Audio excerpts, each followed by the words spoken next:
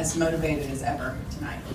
Yes, he did. Big night for D at the top of the lineup. What we'd seen in spring training with the walks, stolen bases, the hits. I mean, he was engaged. And really leading up to tonight, last couple of at-bats have really looked very similar.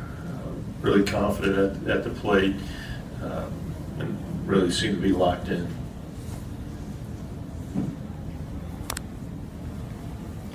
You maneuvered your lineup. I know he was in because Mazzaro was off, but still you were searching for runs, and you should have found them. Yeah, we've been searching for runs. I think prior to later innings, we'd only had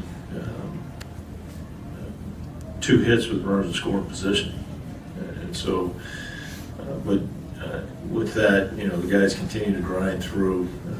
We had some opportunities throughout the game, but you know, these guys kept trying to create on the bases as well.